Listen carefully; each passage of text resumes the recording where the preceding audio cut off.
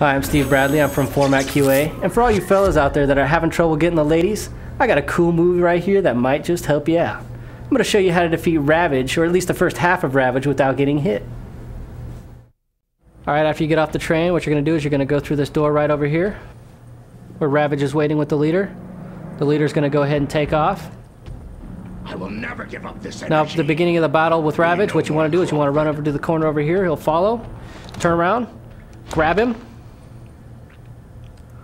Walk him over to the edge. Do a backbreaker a couple times. Roll him off the edge.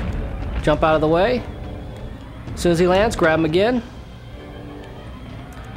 Now walk him over the edge. Do a backbreaker.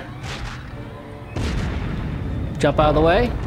He's going to fall down. Jumps back up. Grab him again.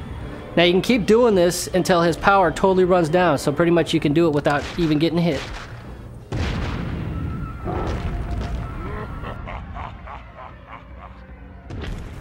Alright fellas, now that's how you defeat the first half of Ravage without getting hit.